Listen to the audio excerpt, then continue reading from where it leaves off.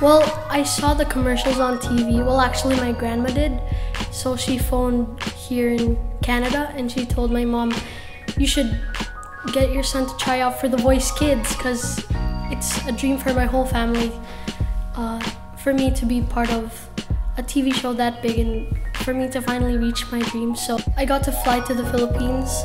It was my dad and I. Well, you have to audition to get to the blind audition, so that's what I did first. And then I got accepted to the blind auditions, and that's how I made it to the voice stage. And then I sang Domino, and Coach Sarah and Coach Bamboo turned for me.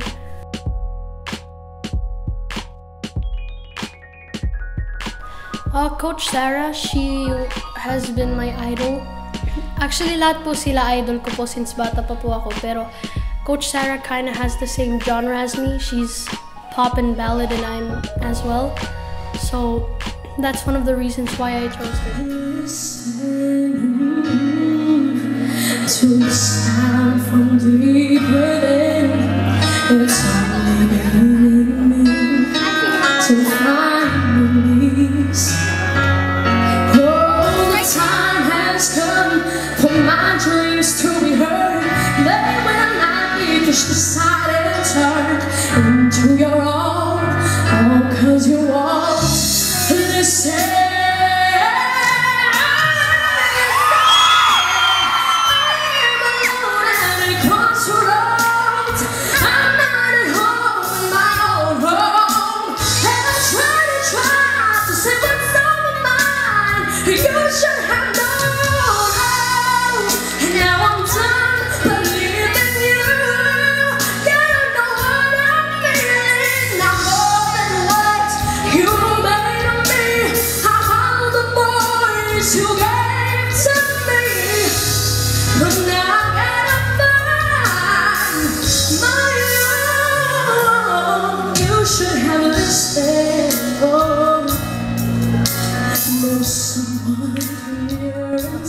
For me, it was a good thing that my dad and my mom taught me how to speak Tagalog here and at home, because right when I got back from school, they would start speaking Tagalog.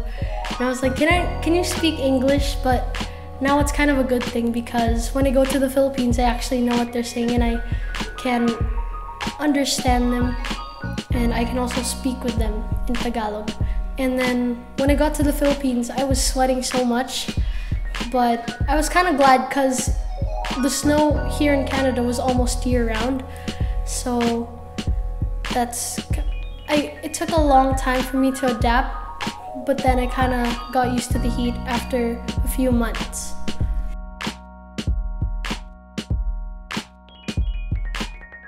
Actually, in the Philippines, on mall tours, I've been to Luzon, Visayas, and Mindanao.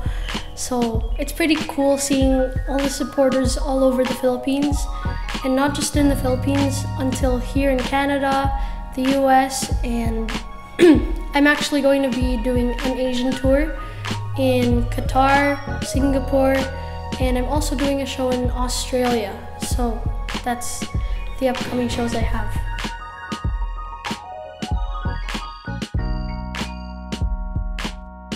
When I'm waiting to perform, because sometimes it takes a long time until I actually sing. So I like to play on my iPad or do stuff on my phone. And sometimes I practice and vocalize. And also I like to, I like to hang out with my friends backstage.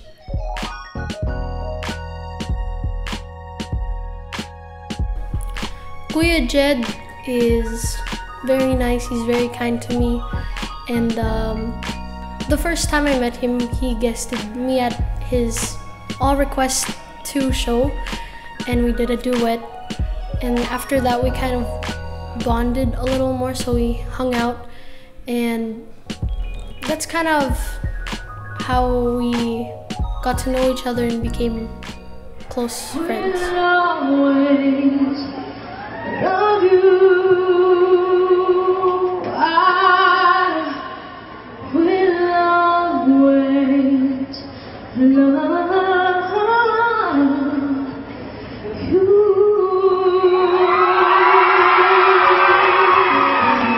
bittersweet memories. That is all I'm taking with me. So goodbye, please don't cry.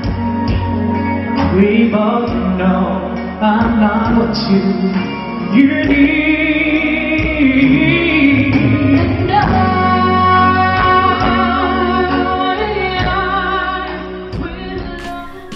With MCA Music, they are my record label, and it's an international recording company. It's Universal Music actually, and they got me to produce my very first solo album, which is coming out this December, and I'm very excited for that as well. And my endorsements are Jollibee and Eton International School, which I got to be a part of because they got us as a scholar. It's not my first time in Vancouver, but through the years, I kind of got to explore more of Vancouver because we got more time, and each time we'd be in Vancouver, we'd either go to Victoria or cross the border to Seattle. So it's kind of a long drive, but then when we get there, it's worth it.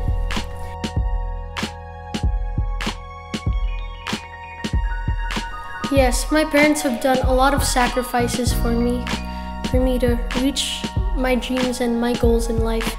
And also the Darren Addicts, my fans, are also an inspiration to me when I'm recording, and my family, my friends, and relatives.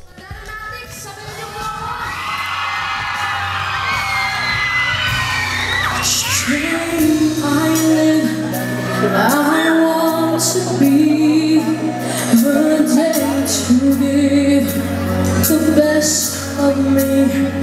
I'm only one, but not alone.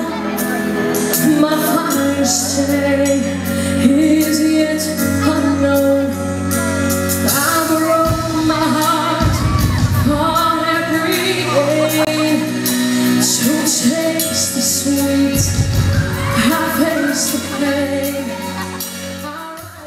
Hello to all the Darren Espanto fans, the Darren Addicts.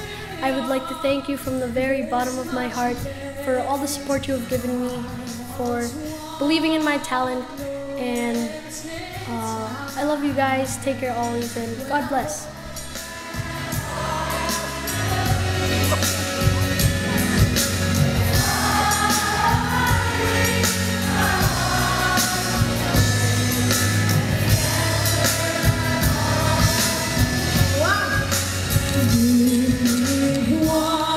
Hi, I'm Darren Espanto, and you're watching Pinoy Buzz with Janice.